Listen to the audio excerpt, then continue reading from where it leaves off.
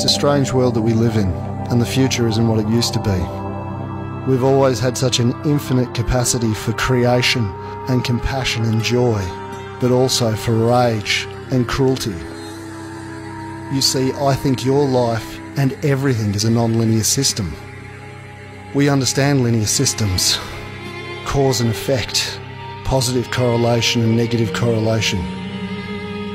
The problem with a non-linear system is that the interactions quickly become too complex. No one remains one person. And what if a conversation could change the way that you think about yourself and the world?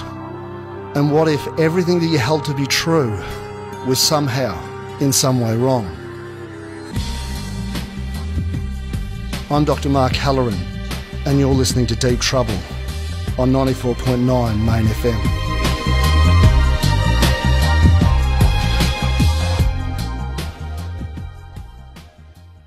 Professor Peter Doherty, welcome to the podcast. You shared the 1996 Nobel Prize for Medicine with your colleague Ralph Zinkernagel for discoveries about transplantation and killer T-cell mediated immunity, and the understanding of this has led to developing treatments for cancer. You were the first veterinarian to win the Nobel Prize. I was just interested in some of your work in relation to understand the complexities of CD8 plus T-cell mediated immunity and memory, and how this can inform developing vaccines for pandemics like COVID-19. Yeah, this is what my research career has been about in the immunology sense. So I've done a lot of other things. There's these what are called the killer T cells. Yes. These are a class of white blood cells that go around the body and the blood. And when we get exposed to a stimulus, they respond very, very specifically to that stimulus and multiply and multiply and multiply and do the job of bumping off cells that are dangerous. So they can bump off virus-infected cells, which is really important because the way viruses grow is to get into our cells and use our cells as factories. So part of the recovery process from a virus infection is to kill those factories. And that's what the killer T cells do. But they also play a part in keeping cancer in control. And we've known for years, in fact, that these cells are often sitting in tumors and doing nothing. And a friend of mine called Jim Allison worked out that you could wake them up again, so they worked and could bump off the tumor. And that's the Nobel Prize from a couple of years back, or a year or so back, to Allison and Honjo, where they worked out how to turn those killer cells back on and get rid of cancers like melanoma.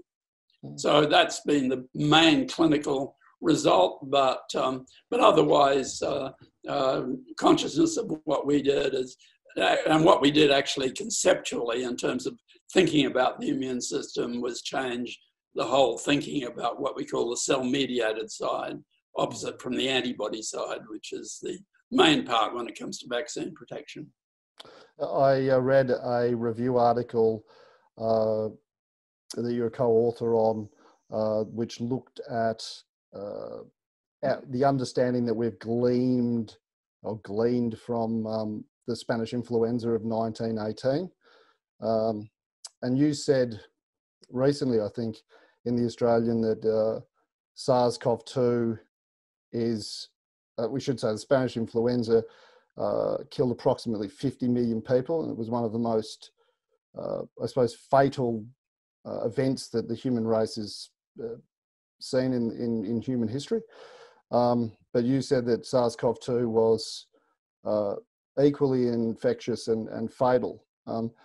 As a counterpoint to that, I note a recent interview with Professor Michael Levitt, who's also a Nobel laureate at Stanford University, who has said that the lockdowns in countries like Australia were a mistake, and that in fact he didn't feel that the disease was as deadly, well, certainly deadly to older people, a certain older demographic, but that the economic detriment would be greater than the disease itself. And I just wondered what your thoughts were about that. Yes. Firstly, the statement that that COVID-19 is as bad as the Spanish flu. I think there's a bit of a misunderstanding between me and the journalist there. I might have said it's spreading like Spanish flu, but I've never thought it's as bad as Spanish flu. And the reason for that is Spanish flu killed a lot of fit young adults. This one doesn't. It kills some, but not many. So I don't think it's as bad as the Spanish flu. We won't know what the eventual death totals are or what the long-term health consequences are for those who get infected and recovered for some considerable time. We really, it's just got to work its way through. I'd always been a bit embarrassed by the fact that we said, 40 to 100 million people died of the Spanish flu, and the fact we haven't had a better figure, but I'm wondering whether we'll get a better figure out of COVID-19.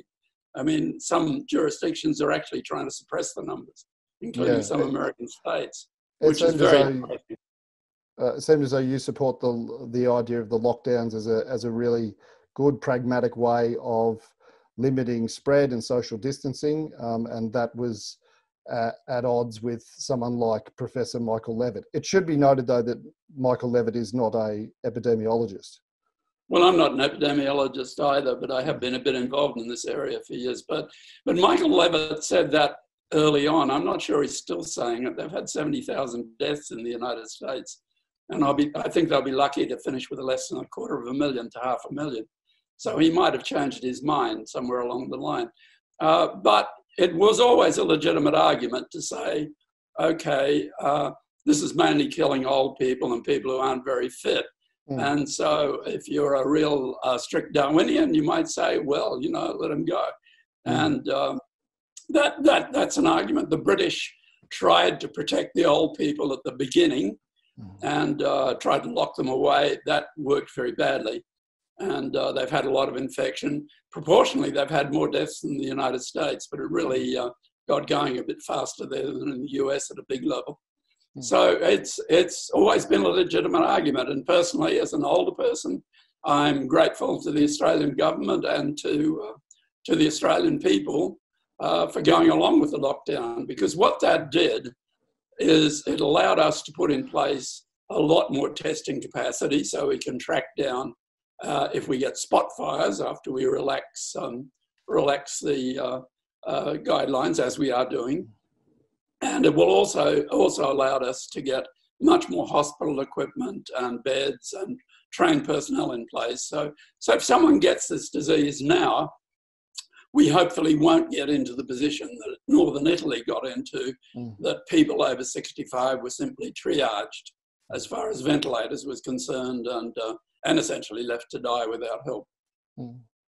I believe historically as well that countries that when pandemics have broken out, I think 1957, 1968, obviously 2009, that the countries that locked down early actually recovered more quickly economically as well. So, but compared with this, these were minor events. I mean, this is a major event, which in economic terms is certainly in many ways comparable to 1918. And it was true in 1918, actually, that the American jurisdictions, which locked down more effectively, did a lot better. Philadelphia, for instance, where I lived for a number of years, didn't and had very high death rates. And so locking down does work. I mean, we've seen that it works, but we can't stay locked down forever for obvious reasons. And I think what's being done now is basically what's rational. And we'll see how it goes. I mean, we don't know how it will go. We're all hoping we can keep this as kind of spot fires that we just damp down. If that works, I think we'll be in good shape. It may be we're better off than we think we are, and we won't see a lot of flare-ups. But my suspicion is once people start crowding together again, particularly in pubs and bars and nightclubs and places where you kind of drop your guard, we'll see flare-ups. But we want to keep them under control, and I think the Treasurer has just been saying that, I think, this afternoon. Well, it runs counter. Professor Levitt's original idea was just, he doesn't use the term, but somewhere around herd immunity. But if you look at the critical factor rates, even the most conservative ones, I mean, they've changed over time, but I think 1.4%. If you're looking at 60% of people infected, 20 to 60% of people infected, you get something that sounds like herd immunity. Then you're looking at 50 to 150,000 deaths in somewhere like Australia. That's correct. Yeah, that would be the case if it just ran rampant. The death rates will be up to the time we get a decent vaccine. I have no real doubt that we can get a decent vaccine, but I think Australia wouldn't see that before the first quarter of 2021 under even the most optimistic predictions. Some other countries might, but we'll just have to see what happens. We don't know, quite frankly. But there's a British vaccine that's already gone into about, I think, 500 or 600 people in the UK. Right. And basically half of them have got the vaccine, half haven't. They've been put out there in the community where the virus is still transmitting, and we'll see whether they're protected or not and whether they're safe if they are protected. So it's basically, that's how it has to be tested. And once you've tested a vaccine through animals, which is basically some form of animal like a ferret or a hamster or some genetically manipulated mouse strain, you then have to test it in monkeys, macaques or African greens in this case. And if that looks safe at that stage and it looks to be effective, then you have to put it into people, and you just have to put them out there where the virus is, because you can't challenge them with virus. So it's there's a risk in it, and there's a risk in it for the people who take the vaccine. There's also the possibility they'll be protected early, which would be nice for them. Oh, I note the work of Professor Ian Fraser from Queensland University, who was one of the developers of the HPV vaccine, and he was talking about the difficulty for developing vaccines for things like SARS-CoV-2, that it affected the upper respiratory tract, and I think the quote from him was that it would be the equivalent of developing a vaccine for the bacteria on your skin. And I wondered what your thoughts, because you sound as though, from what I've read of you... Yeah, I know where Ian's coming from, but basically we make, they're not great in the elderly and they're not perfect. We make pretty reasonable flu vaccines, and they protect a lot of people and give a good measure of protection. So no, I think we can make a vaccine against this. Part of the thing, of course, is this isn't a virus that, like HIV or something like that, persists, or like Ian's papillomavirus for that matter, that he developed his vaccine against. So basically, even a vaccine that was partially protective, limited transmission by decreasing virus load and cause people not to get seriously ill would be fine. So there's various ways this could work. I think on the whole that we're probably going to get a pretty good vaccine. Whether it gives sterilizing immunity, I'd be a bit doubtful, but I would think that it will be fine, and we may need to boost it.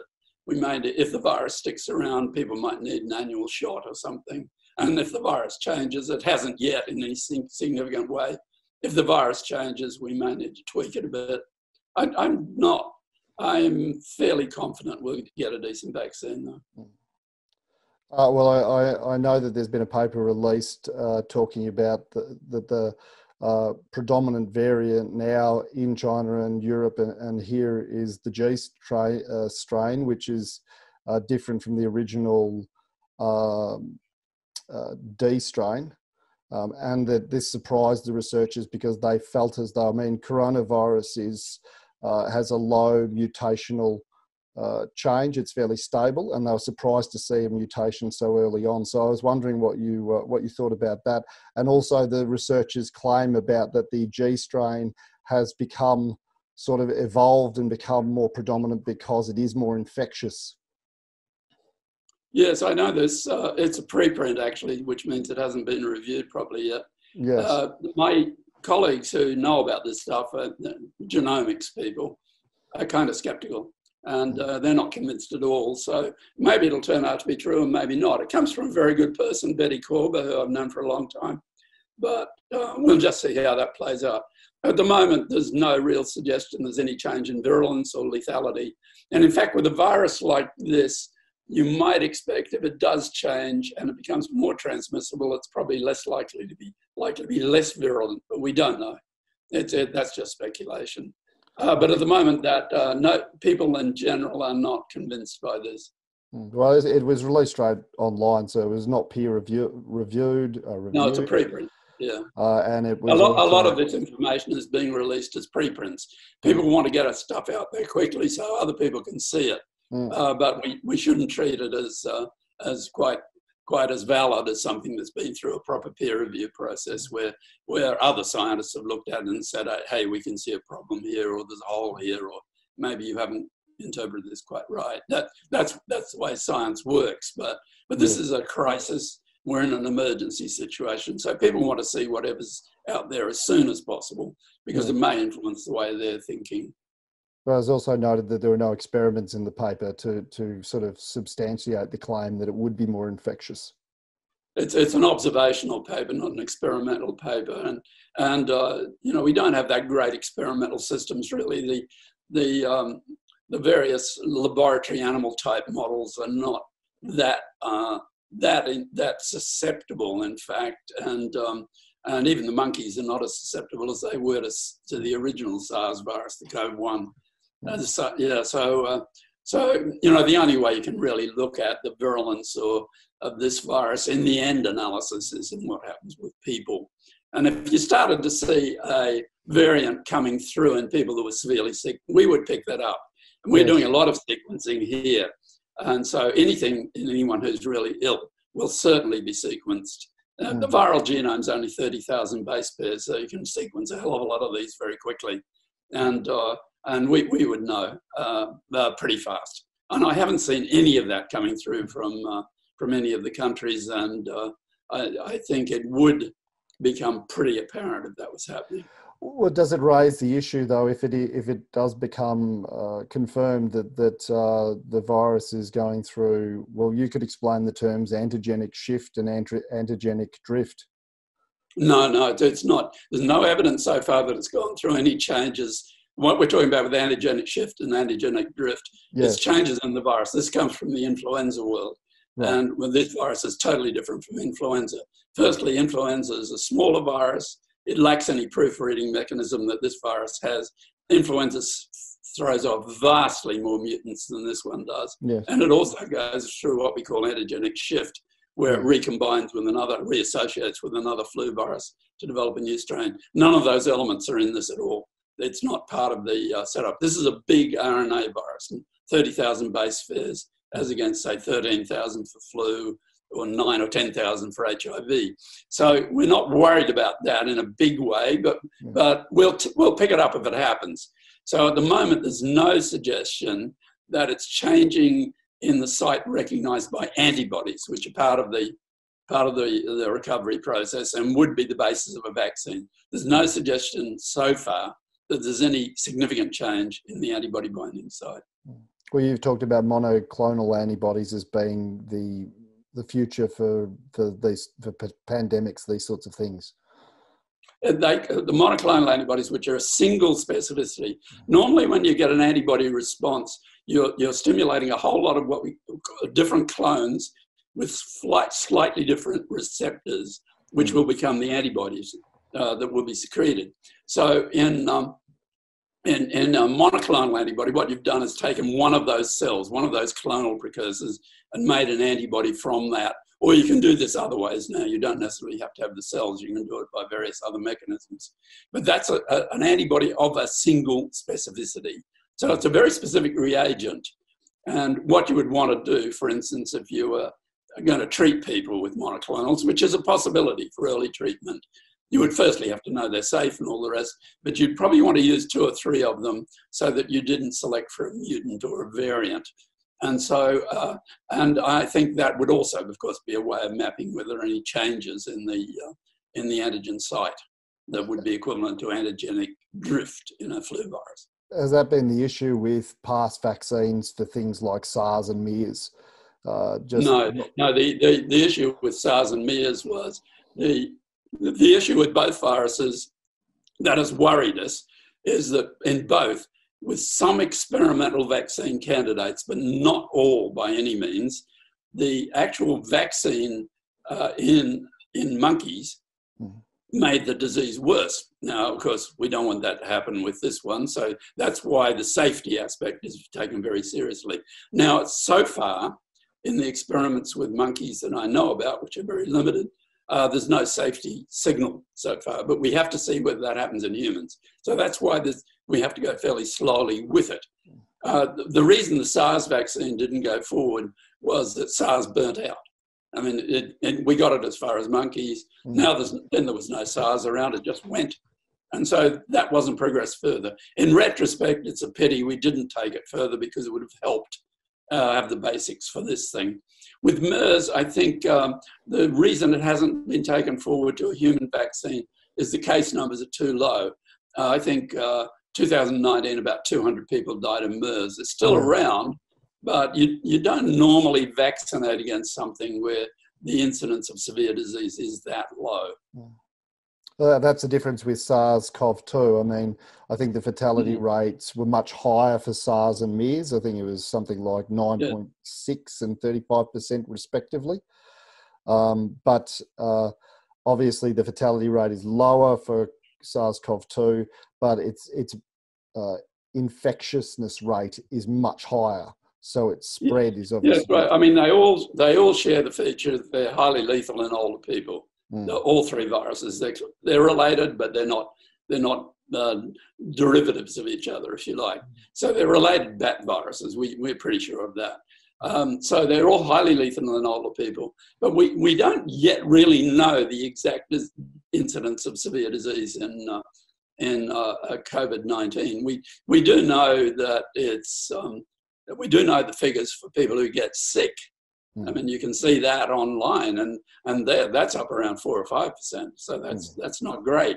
But we still don't have a really good understanding of background infection rates. There's confusing information out there, both from the PCR test that we use as the gold standard test and from antibody tests. A lot of the antibody tests that are used for screening, as distinct from looking, say, at an infected individual where you're drawing blood and drawing serum, a lot of those antibody tests haven't been working quite as well as we'd hoped, and they're still evolving. We think we're getting there and we'll have good screening tests, but they're not there quite yet. So a lot of the antibody survey results you may read about, we're not sure whether we believe them.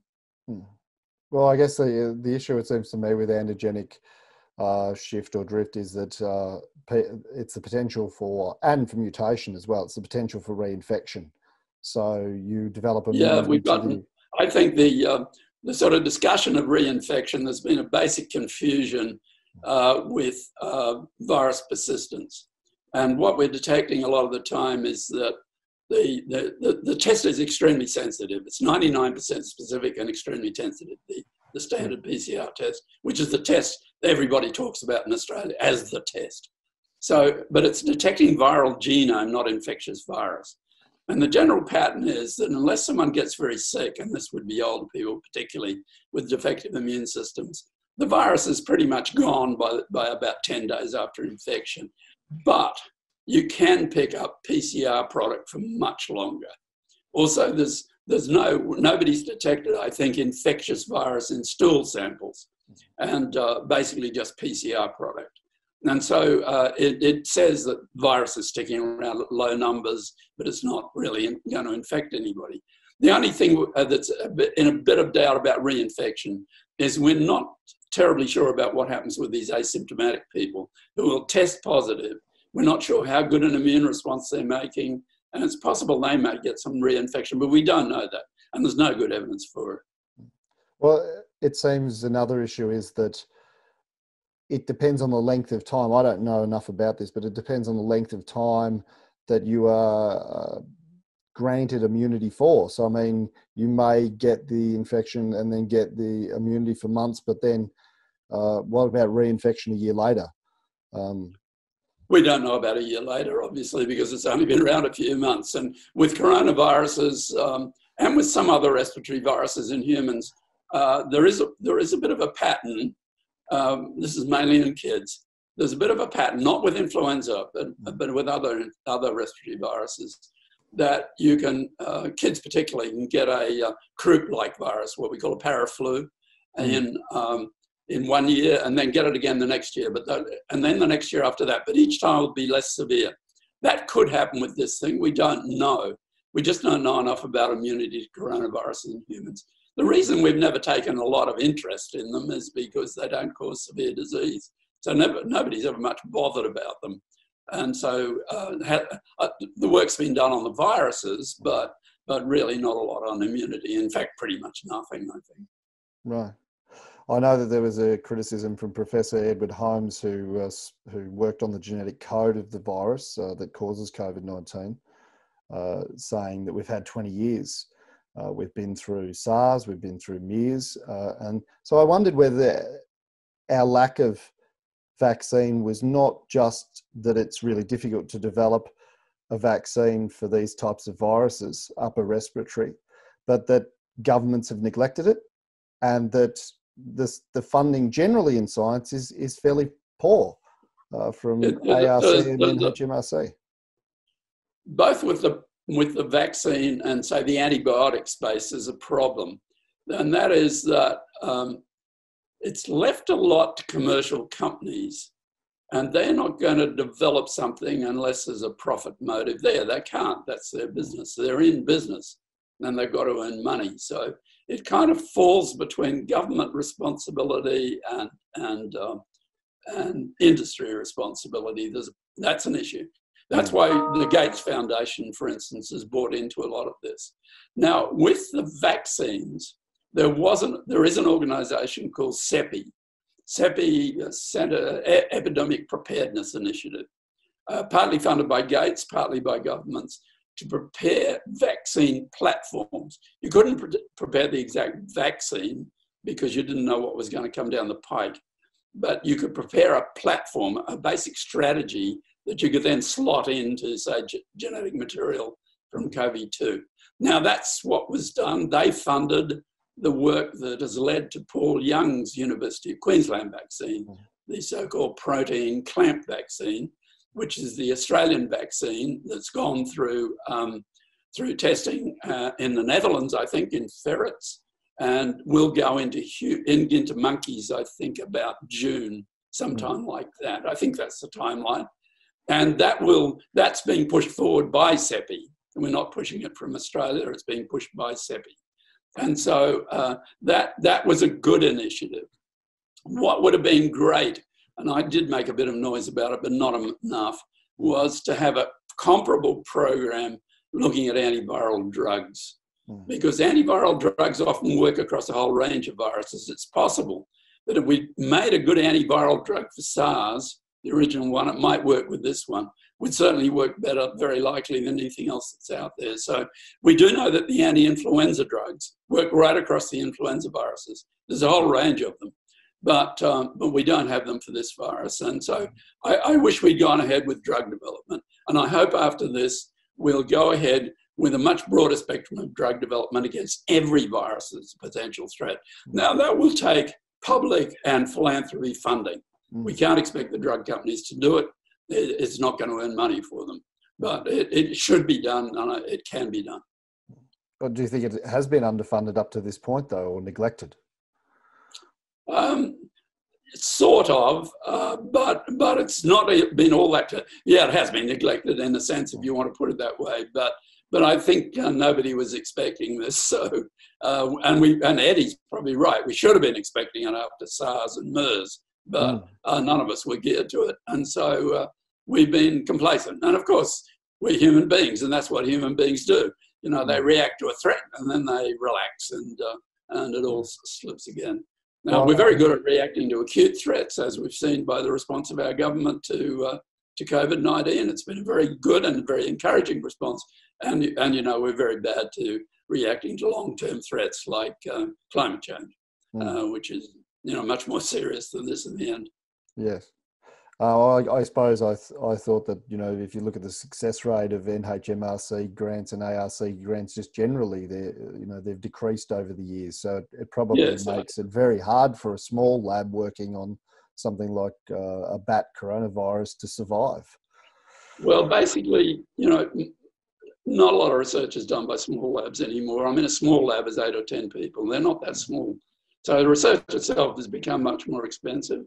It's true that the ARC and NHMRC funding hasn't really kept pace. The last great advocate we really had for medical science in Australia was John Howard, who was helped by Brendan Nelson. Right. And on both sides of politics, we haven't had quite that level of advocacy. Tony Abbott introduced the Medical Research Futures Fund, which has proved to be very useful in some of this. But it would be great if we had more funding across the science spectrum in general in Australia, I think. But, we have to convince government of that, and money's going to be tight. I mean, it's going to be problematic in the longer term. So I hope they decide that after this experience, keeping science strong is a priority, but, politics is a different area. So we'll see what happens. Well, there's a lot of factors to this. I know that Edward had, throughout his career, as far as I can tell, called for, investigation and closure of these wet markets, like the one in Wuhan, where the virus is supposed to have originated from. I suppose the other thing I know at the moment, the Australian government and the US government are calling for an investigation into how China handled the outbreak of the virus. But I know that from a scientific perspective that you need to find out who the intermediary hosts were between the bat and human. And so I wonder whether that happened at this sort of government investigation, or whether that involved collaboration between scientists. Well, the right way we need to find that out in the long term. That would be useful, but that would normally come out from the kind of scientific collaboration and basically exchange that we have through science. And bringing this up as an issue at this time has been a particularly stupid thing to do. It was started by Trump, who's trying to distract attention away from his own appalling performance in this. And I have no idea why we bought into it. We shot ourselves in the foot. It's done us damage. We gain nothing by it. I mean, if you really want to get something out of China, you don't walk up to them and poke a stick in their eye. In fact, that doesn't work really well with most situations when you think about it. I think this was not smart, and it's cost us. And I think we should back away from it as soon as possible. We need to collaborate with China. They've been pretty good, actually, at collaborating. And quite frankly, they let out the virus sequence early. We got what we needed from them in January. And I think on the whole, as far as I know, they've been pretty open. I suppose I was thinking back to your work in relation to the Spanish influenza. It's interesting to note the differences between that pandemic outbreak and this one. But that it was sort of a founder and a kind of a mother to all of the later pandemic outbreaks, particularly you said it was antigenically similar to the 2009 H1N1 swine flu. And I wondered whether, not that I want to create anxiety about it, but whether COVID will sit as some sort of new founder for future smaller, perhaps, pandemic outbreaks. I doubt it very much. I mean, I think COVID, the problem with influenza is that you've got this segmented genome, you get reassortment, and it goes backwards and forwards very easily between pigs and people, for instance, very easily from chickens to people. We've had a number of these cases, the H5N1 bird flu, H7N9. A lot of people have died, but it hasn't changed to transmitted them. Some of the 1917, 1918, 19 virus went across into pigs. Maybe it was in pigs first and then came to us, we don't know. But some of those genes that were in the 1918 virus, which were reconstructed a few years back by PCR, we didn't know what the virus was until that was done, but it was a bit of molecular archaeology, if you like. And so some of those genes have been sitting in pigs for decades. And they came out again in the 2009 swine flu. And the nuclear protein, for instance, is almost identical to the 1918 H1N1 flu. But the 2009 wasn't a particularly severe pandemic. In fact, people thought it shouldn't have even been called a pandemic. It was only called a pandemic because of the rules of WHO at that time. And there's other things that have changed since 1918. We can make flu vaccines. Might take us 6 months, but we can make them. We have flu antivirals, which if you use them early, are good.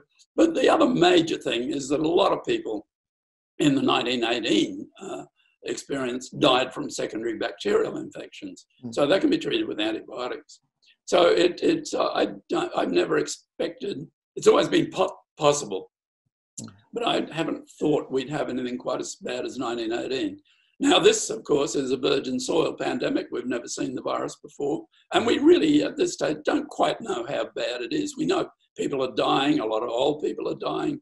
It's very distressing to watch, but in terms of human numbers and what the eventual toll will be, we don't know.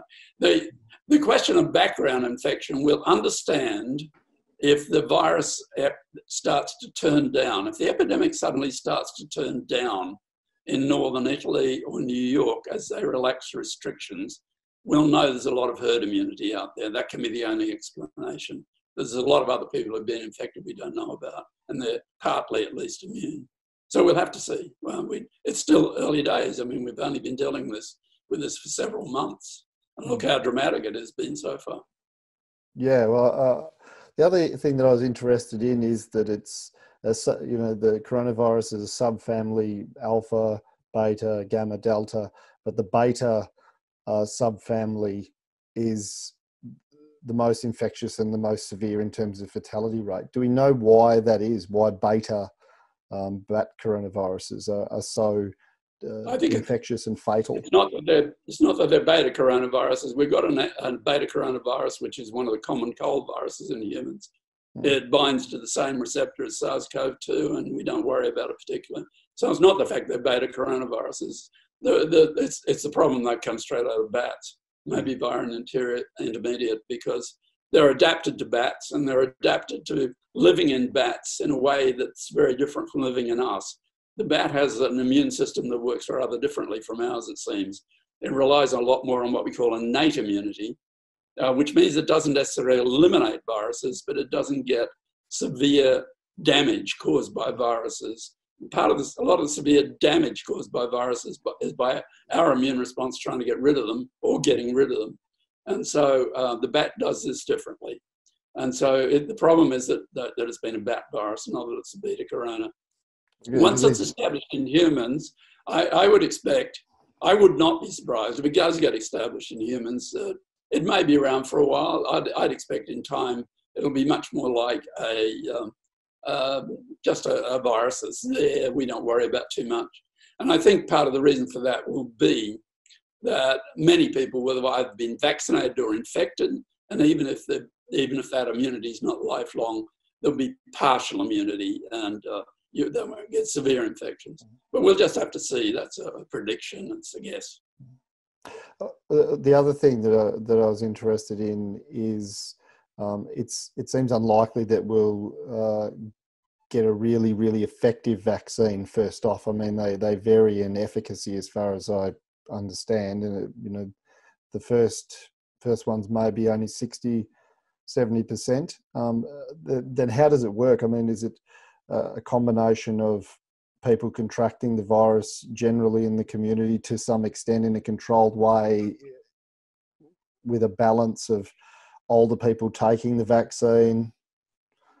The what I think is likely with the vaccine, I think if the vaccines are giving some measure of protection in humans, which will have to be true before they're put out there in large quantities. I mean, nobody's going to put out a vaccine which is pretty ineffective. 60% immunity wouldn't be bad though, because the problem with the vaccine is going to be getting a good response in old people. Old people don't respond well to vaccines. They don't respond well to the flu vaccine. And the Australian government, for instance, pays for a high-test vaccine, which has got a lot of protein in it for older people. So it could well be that the vaccines won't be very good in old people.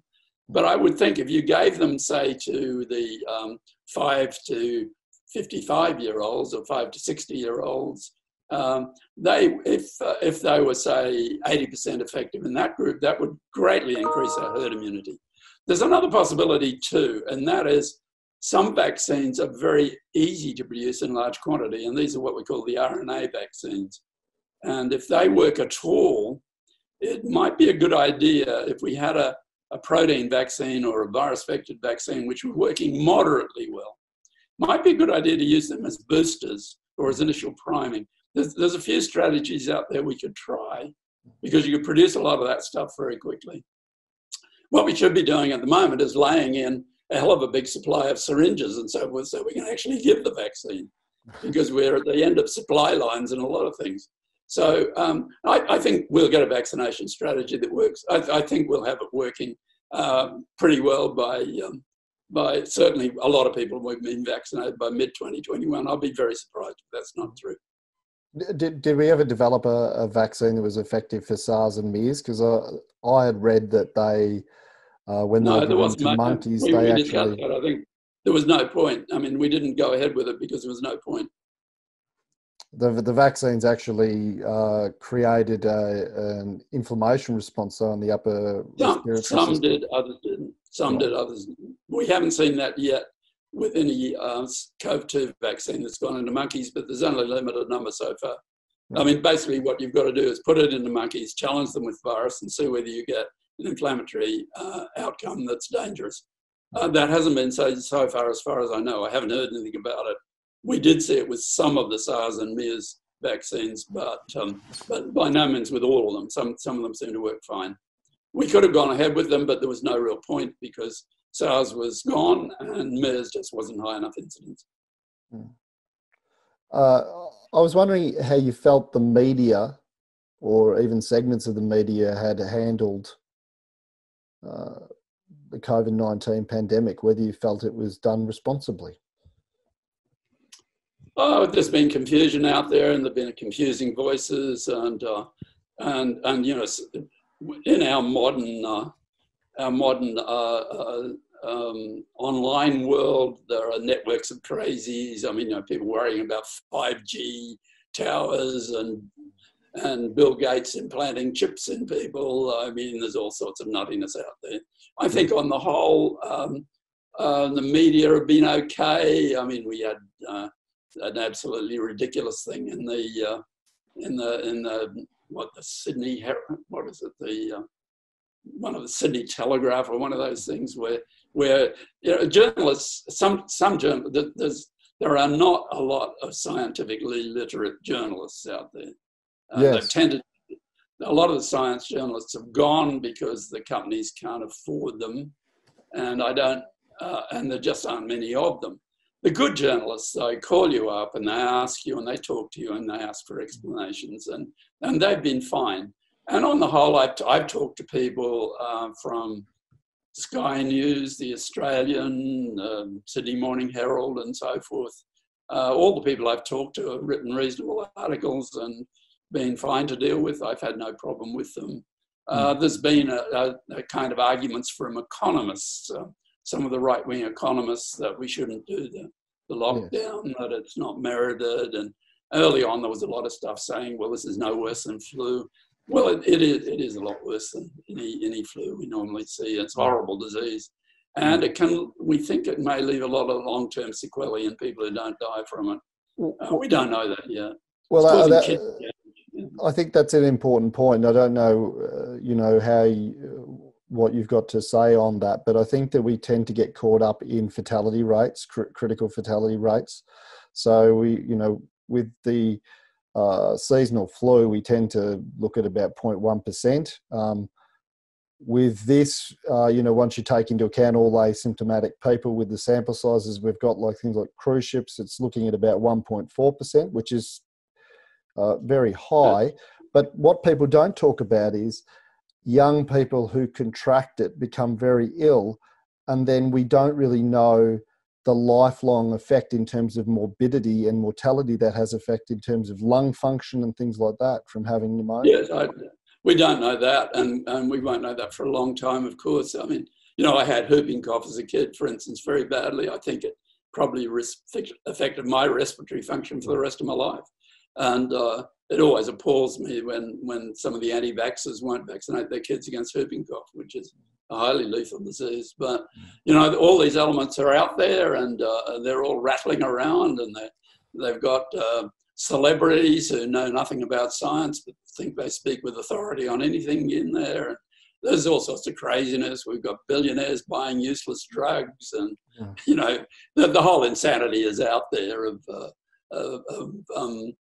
weirdness. But I wouldn't point a particular finger at the conventional media. I think on the whole they've been pretty good. There's a few things that have been pretty silly, but they've been quite soundly dealt with by people like Media Watch, or the way they've been handled on Twitter feeds or whatever. I've noted for a while that there is a pressure or a sort of a synthesis that occurs between the media and between scientific institutions. And this study was pointed out to me by a friend who's a scientist who's currently working on coronavirus. But it was with the Monash University and the Doherty Institute. The paper was that the paper's entitled "The FDA-approved drug ivermectin inhibits the replication of SARS-CoV-2 in vitro" by Cully et al. And what they claimed in the paper was that viral replication was shut down somewhere between 24 and 48 hours by about 5,000 times, or greater than 5,000 times. And he was talking about the fact that the title was, even in of itself, was misleading, in that it's FDA approved for nanomolar concentrations, and what was used in the paper was at micromolars. And so essentially at that dose, it's sort of super physiological, probably shut everything down. Yeah, I mean, the ivermectin story is very preliminary, to say the least. Yes. It's a great drug. I mean, it was developed for heartworm in dogs, and it works well there. And then it was given by the company Merck free to treat river blindness in humans, where it's a great drug. And the guy who did that, Campbell, won the Nobel Prize. And so it was a wonderful thing. But I think as far as a drug against SARS, we're going to have much better possibilities coming down the pike very quickly. We're screening a lot of drugs at the moment. That's part of our role. And we're just talking about how to expand that screening. And there's some candidates that look as though they might have a bit of promise. The next thing is to get them into lab animals and get them tested and see whether they have any effect outside tissue culture. But the ivermectin thing's only been tested in tissue culture. I think we're much, much smarter if we go for specific drugs against this virus, that designer drugs. I mean, you know, HIV, the drugs are all designer drugs. They're designed to fit the molecules of HIV by what we call structural biologists who do that using synchrotron and so forth. Mark von Itzstein at Griffith University is one of these guys. And that's where we should be going, and as fast as possible. I do think we should be pushing drug development as fast as vaccine development, really going for it, because with older people who a vaccine may not work, what may work is preventive drugs. That you could give them a couple of drugs every day as a pill. We do that with HIV. We call it HIV PrEP. They'd have to be active antiviral drugs that work well, and you could do that as a preventive and keep them safe. So, and also people who have defective immune systems or can't respond to a vaccine for whatever reason. So I think we need to push drug development fast. But I'm very skeptical about a lot of these repurposed drugs. At the moment, they're what's being tested, but you know, because we can, not because they're the optimal. Well, I suppose that if they're already FDA approved, then you already have some degree of safety, I suppose.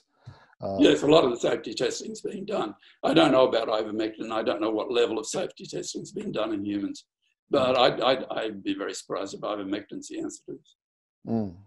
I guess we've had cases where there's been talk, like in terms of America, you're talking about some of the irresponsibility from President Donald Trump and people dying because they've, I guess the last thing you'd want is people buying head lice lotion and drinking it or something like that. I shouldn't laugh. There's a bunch of people out there who've got a religion where I think they drink dilute bleach or something. I don't know. Religions, well, the religion industry is an interesting one. Mm. I suppose when you're talking about vaccines and you're talking about the structure of the virus itself, they talk about glycoproteins and the spike protein. How does all that work in terms of, in layman's terms, entry into cells and replication? Well, basically the virus binds to the cell. It binds to a molecule on the cell called ACE2. And this particular virus binds very tightly to that. And it binds through what's called the RBD, the receptive binding domain on the spike protein of the virus. You can see it on the pictures of the virus. So the vaccines are kind of directed against that spike protein. All the ones I know about that look to be well ahead are directed either against protein or some sort of genetic delivery system that would make protein, either by just giving the genes themselves or by putting them in a virus vector like Ad5 or something of that sort. So that's basically the strategy. But there are also other strategies out there that would use what was called a VLP, a virus-like particle. This is the strategy that's used in Ian Fraser's human papillomavirus vaccine. We've got one of those vaccines under development at our institute. There are also several others around the country, I think. And they will be the possibilities to test as backup products. We'll certainly take them through small animals to test, and we'll see how they go. We don't know. And but they could have, depending on how the virus-like particle was made, they could have a much broader spectrum of the virus proteins in them. Yes, because the virus affects lung alveolar epithelial cells. And you talked about ACE2, which is angiotensin converting enzyme 2. But I was interested in this because I guess the concentration or the genetic differences between people in terms of their expression of ACE2 in their lungs is to some extent a predictor of whether they're susceptible and fatality rate. That would be logical, and one of the things that was said early on is to give up smoking because it'll upregulate ACE2. I'm not sure what the status of that is now. I need to check back on that one. But yeah, ACE2 is, we would think if you got high levels of ACE2, that you would be more susceptible to infection. But, sometimes paradoxical things happen in these infections. But the aim of the vaccine is to block that binding event, block the binding of that receptor to ACE2. There's one of the receptors for HIV is known, and or several of them are known, but if you block one of the main ones due to the genetic absence of that or a mutation in it, they don't get HIV. So, the receptor is a target. So that's the main strategy, and I think that should work, quite frankly, but we'll see. Well, I wondered because I read that the ratio of males to females in one paper that I read, I can send you the references if you like, is 3.25 to 1, and males tend to have higher levels of ACE2. Southeast Asians as well, who are more susceptible. And I wonder whether there should be sort of public health warnings to specific populations based on their genetic profile. Yes, we know that men are much more susceptible than women, but we've known for a long time, actually, that women, particularly as they get older, make stronger immune responses than men do. And one of the problems is for women is that they get a lot more autoimmune disease than men do because of that. So it is an issue, and it's certainly the case that if you're female, you're much more likely to come out of this alive if you have to go to hospital. But, that's the fact of the matter, and there are various speculations about why that is, and including a more powerful immune response in women. Because sometimes, I guess there are two parts of it in terms of infecting people greater with immunodeficiency, but also if you have some of what causes the damage is sort of a misdirected immune response, an overactive immune response from when you contract the virus. Yes, what we think might be happening here is that in people who don't have particularly good immunity, adapt what we call specific immunity, that is older people particularly, what we think is the specific immune response is not clearing the virus. The virus persists. And as a result, what we call the innate immune response, which produces a lot of toxic molecules, normally switches on early and can help to hold a pathogen in check until the specific immune response switches on. And we've seen this also with very severe flu, that we think that the innate immune response is trying to compensate for the lack of the adaptive immune response. It's producing all this toxic stuff, and it's that's contributing to people dying. And there's been trials done of a treatment, which is an approved human treatment, which is a monoclonal antibody to the cytokine interleukin-6, that have suggested, but rather anecdotal evidence so far, that treating with monoclonal antibodies to interleukin-6 can bring people who are very severely ill back out of that stage. Now, there are proper clinical trials going on at the moment, so we should get the answer to that within a few months, I think. There's also other molecules in that category we could think of. One is interleukin-1, the other one is anti-GM-CSF, which was developed at the Hall Institute in Australia. They're all going into trials of various sorts, I think. I know the anti-GM-CSF is in trial. I'm not sure about anti-interleukin-1. But these are all drugs which are approved for human use for something else. So once something's approved for use for something else, you can quickly ask for a compassionate use and use it in say, very sick people with COVID-19. So there's no barrier to using these things. We just need to know that they work. Yes. Well, I know it informed what we understood about Spanish influenza, informed the H1N1 swine flu, where vaccines they would have been directed towards older people, but they actually realised, I remember reading your work about this, that they realised that older people had been exposed to at least some variant of Spanish influenza, and therefore they were protected. And so the vaccine for H1N1 went to younger people and probably saved lives. Well, there was no vaccine back in 1918-19. We didn't even isolate the virus until 1933. No. In 2009, yes, that's what I was talking about. 2009, when it came back, the reason it looked relatively mild is because a lot of people who were alive in 1977 had probably been infected with a similar virus and still were immune, which shows you how long immunity to flu can last for a specific virus. So yes, we didn't see a lot of deaths in the older group, which is why death rates were down. We did see some of what we saw in 1918. We saw fit young adults dying or in ICU units, particularly fit, heavily pregnant women. And some of them died. About half of them were saved by heart-lung machines. And of course, that's a very limited resource. We don't have many of those. The best we can hope with COVID-19 is to get onto ventilation at the most. But it's certainly the case that it was much less severe in 2009, probably because older people were partly immune or had relics of immunity. And with SARS-CoV-2, I mean, we look at that children seem to be mostly asymptomatic and that they're much less likely to pass on the virus to adults. But there are reports now from the UK and the US of something that looks like a Kawasaki-like syndrome and immune inflammatory response. Is that something we should be concerned about? Kawasaki is an autoimmune disease of kids, which we haven't known the cause. We've long suspected a virus trigger. And there's a hint from New York particularly that the incidence may be up by about twofold, I think. Maybe a bit more, I don't know. And that the coronavirus is triggering it. It could be that there are a number of different viruses trigger Kawasaki and coronavirus can do that. Well, we really don't know.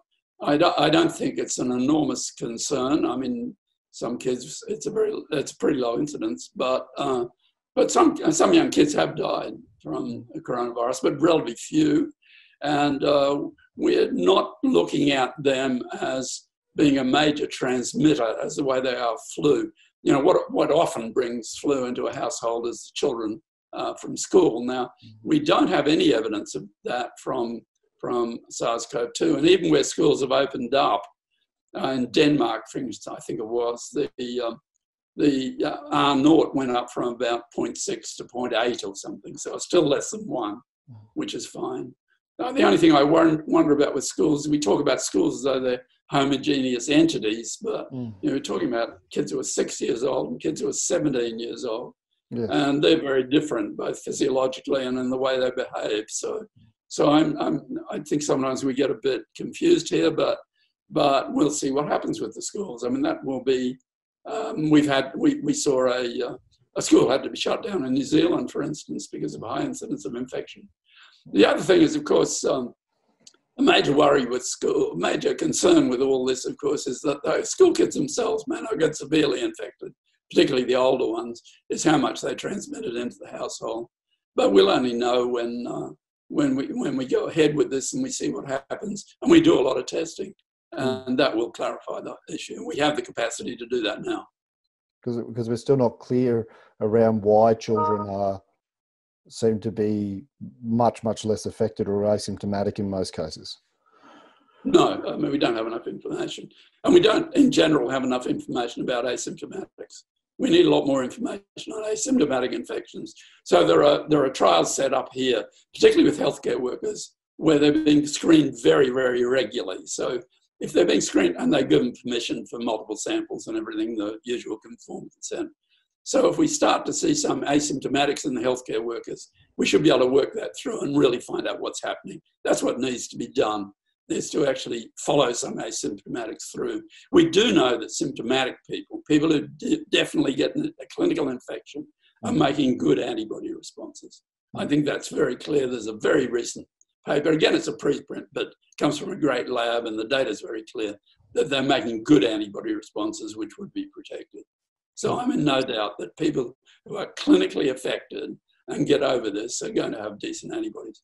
Because that can be used then for what they call passive immunity, which they can, in the first stage, be provided to healthcare workers. So taking the serum from people who've been infected and creating a vaccine from that, essentially. Not a vaccine, but you know what I mean. It's not a vaccine, it's a preventive or a prophylactic. It's a therapy.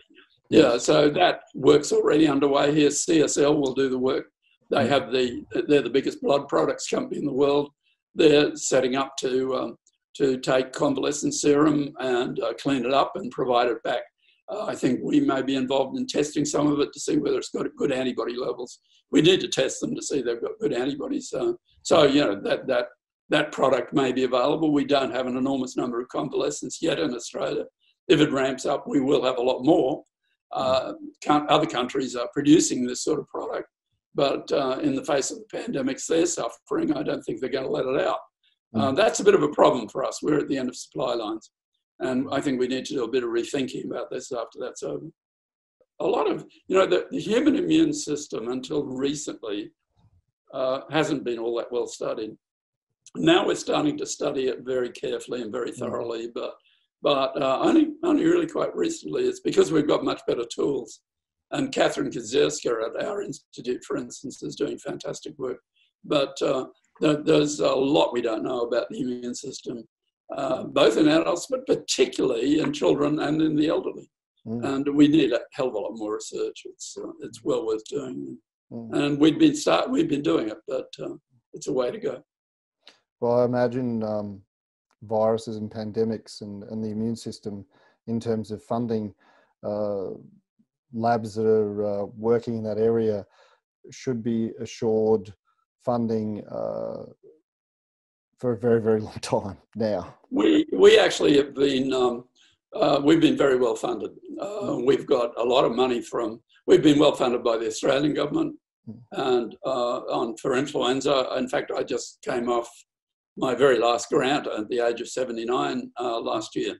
But Catherine, who's very much out there in the human immunology space, has money from US National Institutes of Health and various other sources. She's extremely well funded and is a major international player in this. So the money's out there if you're doing the stuff that people want to know about. And there's a lot of stuff that's really important we need to know a lot more about. And a lot of questions are going to be raised by this COVID-19. So, and we'll find out a lot. We'll understand human immunity better after this. But there's a lot of work to be done. Thank you, Peter. Thank you for your time. Yeah, you're welcome. I hope it goes well.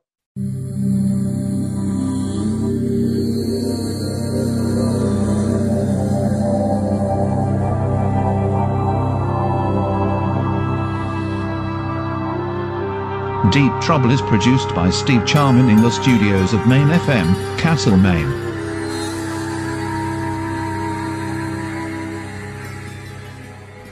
The Deep Trouble podcast is presented by Trouble Magazine at troublemag.com. Thanks for listening.